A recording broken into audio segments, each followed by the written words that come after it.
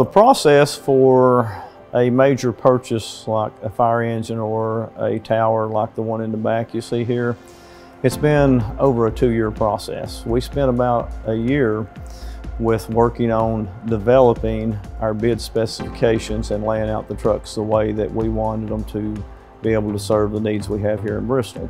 And so that started over 2 years ago.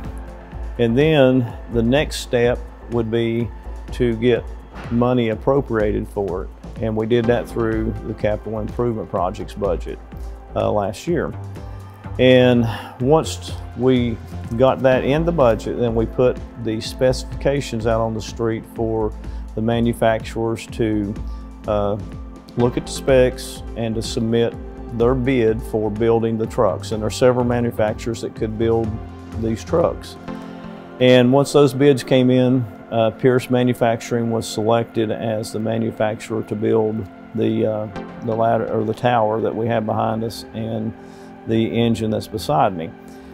And we did a purchase order to them in July of 21. And then we took delivery of the trucks in November of 22.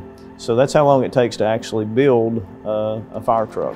The thing about building a custom fire truck like this is you can lay out your paint scheme however you want it. You lay out your decals and your markings on it.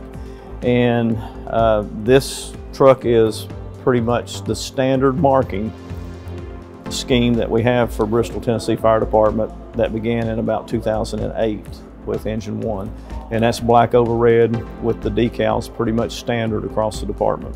We have a representative from the vendor, which is G&W Diesel, who is the vendor for Pierce, which is the manufacturer.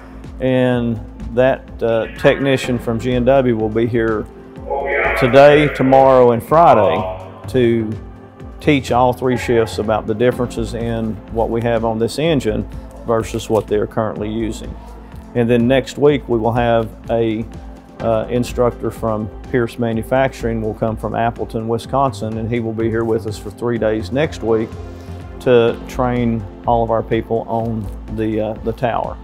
And then once that's done, you know, we've got a few more things to mount on them. We've got to get the radios installed, and hopefully, you know, once we have everybody trained on them and get the rest of that done, which we can be doing while they're training, hopefully in about the next week to 10 days, you'll see both of these in service on the road. The fire engine, which is the one that's in front, it's typically the one that carries the most of your hose that makes the initial attack on a fire. It's the one that runs with the ambulance and what have you on EMS calls, and it does carry, you know, the advanced life support equipment on it. It carries extrication equipment on it for vehicle accidents and things like that. And so it's the one that you're going to see running pretty much every call. The tower that we see behind us, that's a truck that we would use to be able to reach the heights in the multi-story buildings.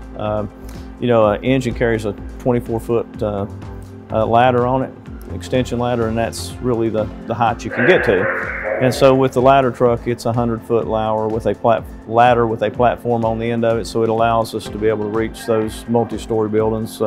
Typically what we try to do is have a fire engine on the road for about 15 years as a primary response. And then after that 15 years, it would move to a reserve status to be on the road when one of them's in the shop or something that's primary. And then we get another 10 years maybe out of them in reserve status. The tower doesn't run near as many calls as an engine does, so we do get a little longer life out of those as a front run. And in reality, the one that this is replacing, the tower, is a ladder truck that was built in 1995, and it will move to reserve status, and this one will become primary response for the 100-foot tower. The primary response truck at Station 2 and Station 3 are about 2000, 2002 models. They will move to reserve status, and this engine will replace the one at Station 2. We have another engine that's a twin to this that is in production right now that we should be receiving in about April, and it will go to Station 1, and that engine from Station 1 that is a 2008 model will move to Station 3. And the reason we do that is because of call volume. Well, if you look at the trucks that will be replacing, there are two of the engines that will be coming out of service are in the early 90s, like 91, 93 models. And there's been a lot of evolution in the fire truck industry in that time. And so all of these are built to an NFPA 1901 standard. And so as that standard has changed, as you can imagine, since 91 it's changed considerably. And those changes have changed the equipment that you carry on, they've changed the required lighting packages that you have. And so some of the things that we'll see on these new trucks is they're a little taller than our previous engine, and they have more compartment space, which allows us to be able to carry more equipment in a more orderly way. And so they're designed to be able to lay out the equipment to where everything is easily accessed. The lighting package that we have on it for the emergency lighting is upgraded considerably from what was available in the early 90s. And so we do have that. Our scene lighting that is now all LED, and so it is really much better at lighting up a scene, particularly at nighttime when they pull up on an accident or a house fire or something.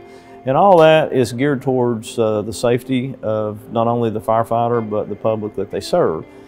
So you'll see a lot of things that are on older trucks, but the newer version of it.